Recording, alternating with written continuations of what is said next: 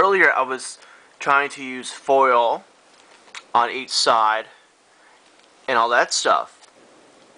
Well, I tried several times to make a reversible switch commutator not using the wheel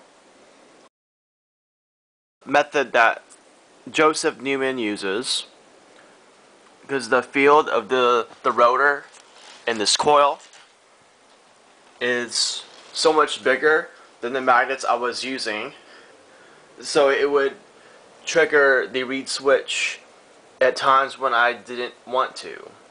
May 1st, 2010, 8:41 p.m.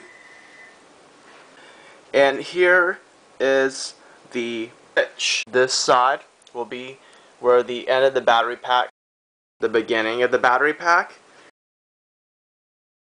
and on each side will be the connections for each end of the coil.